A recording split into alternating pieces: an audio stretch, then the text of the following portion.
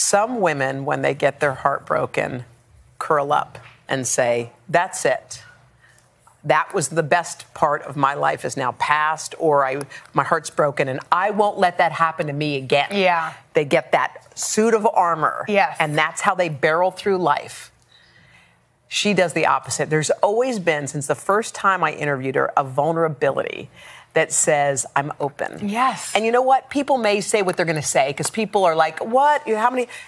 It does. Who cares? You get one beautiful life to live. Mm-hmm. What are you going to do? Yes. Are you going to sit back and say, well, look at me, I'm all protected? No. Like, you dove back in. You're going to Vegas. With your old boyfriend. Oh, my God. Your old fiance. Who, you know, he looks at her like he did 20 years ago. Like, wow. Well, she is wow, obviously, in many phases of life.